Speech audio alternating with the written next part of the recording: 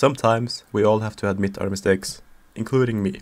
So today I'm going to talk about the mistake I made about Helmut Norpoth, which I made a couple of videos about. I was wrong about his 2020 presidential election. Not that Trump was going to win, because I agree about that, but something else. So let's talk about this now.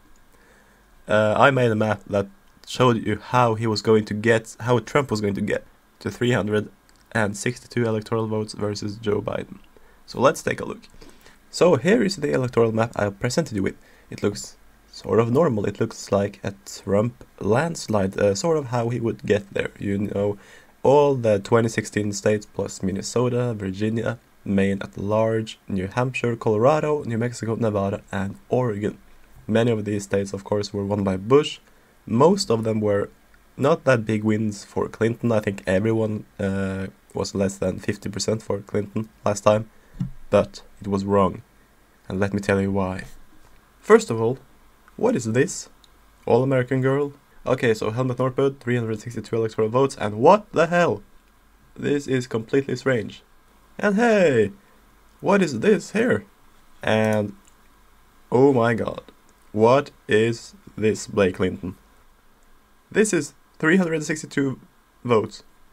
And to get there, Trump is not needed to win New Hampshire, he is not needed to win Colorado or Virginia, but he is needed to win New York and Hawaii!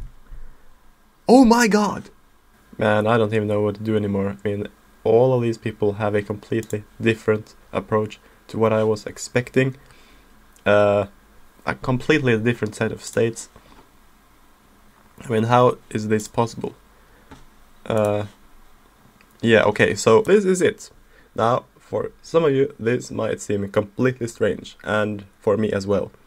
There is no way Trump is going to win Hawaii, and there is also no way he is going to win New York. But I do think that there is an interesting pro-Trump tendency in part of the New York state. And I actually do believe he's going to win New Hampshire, so I don't know why that one would be blue, while Hawaii, also for electoral votes, would be red. Yes, I mean, Trump did better in Hawaii than Romney. But he's not gonna win it. Come on, he's not gonna win it. We all know he's not gonna. Oh, come on.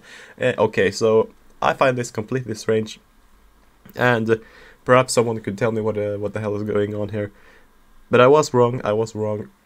Trump, according to Lichtman's model, is not going to get to 362 electoral votes through the states of Oregon, Colorado, Virginia, and New Hampshire, but through the states of Hawaii and New York, in addition to the other states you see here colored red.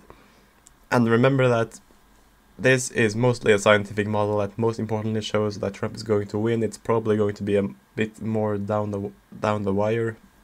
So let's not get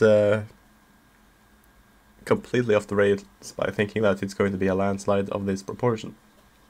Anyway, that's all I had for you guys today. Please like this video, please subscribe, and I'll see you next time.